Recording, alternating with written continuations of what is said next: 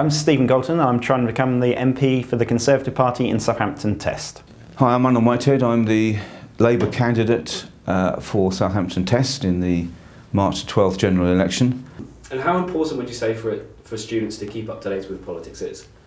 Well, this is when, never mind, it's important for everybody. And that's one of the things, and what we're seeing so far with the campaign, we're reaching more people in different ways with campaigning now. So gone are the days of it was somebody on your doorstep or the odd leaflet. You've now got social media, you've got broadcasting, news channels. There's so much information. What I'd say to everybody is it's understand exactly, not every source of information is as trusting, trustworthy and as good as other sources. So basically look into each subject, listen to each candidate, listen to each party and what they've got to say, and ultimately, make your own decision, based on your own beliefs and what fits with you. In September, we had students partaking in a climate strike on campus.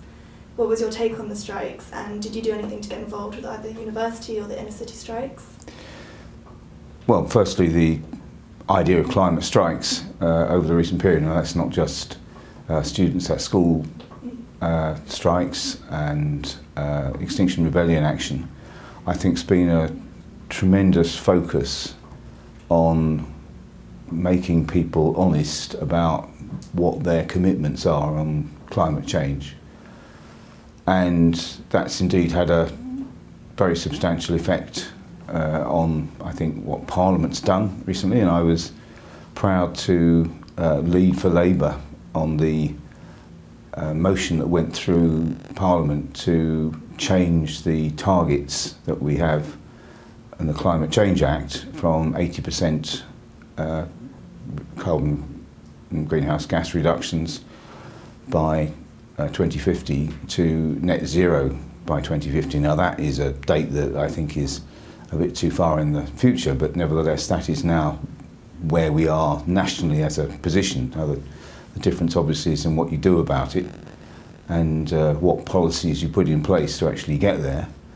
And that's indeed what I've been talking about with a whole range of people, both on the strikes and around it. Was very much involved in the Southampton Extinction Rebellion activities, and we had a very substantial demonstration and strike in Guildhall Square just recently, and I was very much involved in both speaking in that and also discussing with a number of the people who were there what exactly we're going to be doing over the next period to actually get to that net zero target, and indeed get ourselves to a position where we really can say we've not only decided that there should be that target to combat climate change, but we really are actually on track for doing something about it as far as the UK is concerned. So TEST obviously contains the University of Southampton and a considerable proportion of the over 40,000 students who live in the city as well. With students voting with a majority to remain in the 2016 Brexit referendum and the Students' Union last year backing a people's vote after a student consultation, how do you plan to go about taking the seat when the Conservative Party is the pro-Brexit party in the election campaign?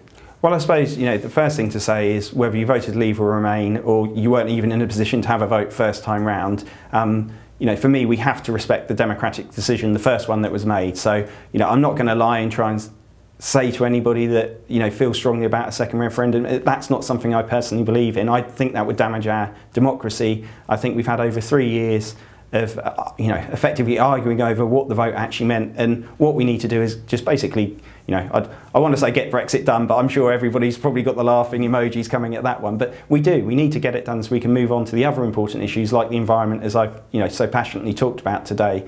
But it is understanding also that people do have other beliefs, and I think that's the important thing, that we're leaving the EU, we're not leaving Europe, and Southampton is a wonderful city full of diversity, and that shouldn't change. This is about the decision that was made on a national basis, but it shouldn't impact how we do things here in Southampton. Mm-hmm. And throwing it back to 2016 a little bit, what are the pros for Southampton, do you believe, if we do have Brexit, if we leave the EU? Well, as I say, I think we're rehashing all the arguments that have been going on over the last 3 years about the pros and the cons. I'm on record as saying I actually thought both the Leave and Remain campaigns at the time were two of the worst examples of campaigning that I'd ever seen. You know, it was all fear on both sides. I think it's one of the, you know, for the health of democracy in this country now, we do need to just draw a line. We need to move on. We need to make the best of it. Whether you feel that's possible or not, I think let's go out there with a can-do attitude. Let's take advantage of every single opportunity we have out there, because it all comes back again to making sure we have that really healthy, economical situation and economy here, so that basically people have the jobs and the wealth and security that means they can live a really good quality of life in the UK. And one final thing, if you could sum up your campaign and what you believe for in your campaign, why people should vote you in one sentence, what would that be?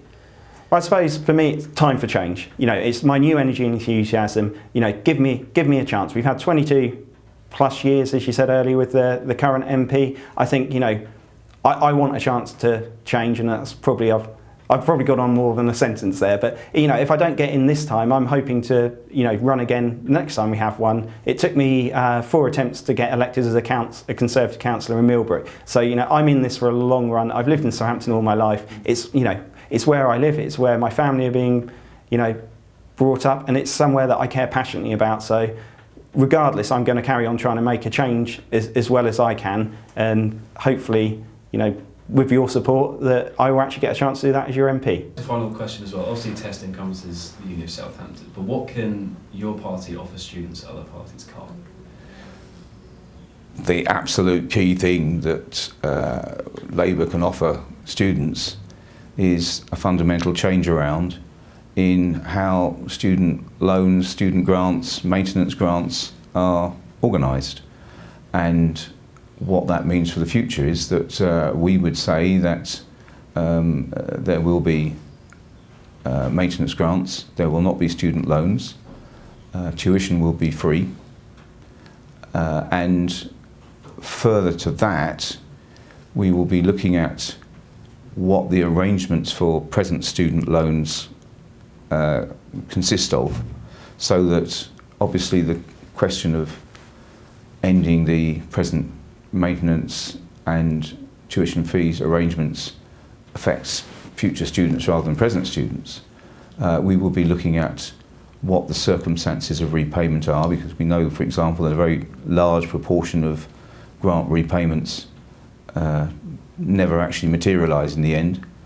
We would certainly look at what the situation is in terms of the interest that presently goes into repayment of maintenance grants, so that actually it's not just a question of future students benefiting, but present students who have had to bear the consequences of this awful system for funding higher education can actually look to their future a little more securely, as well as future students looking to a much better system of getting their funding in higher education sorted out.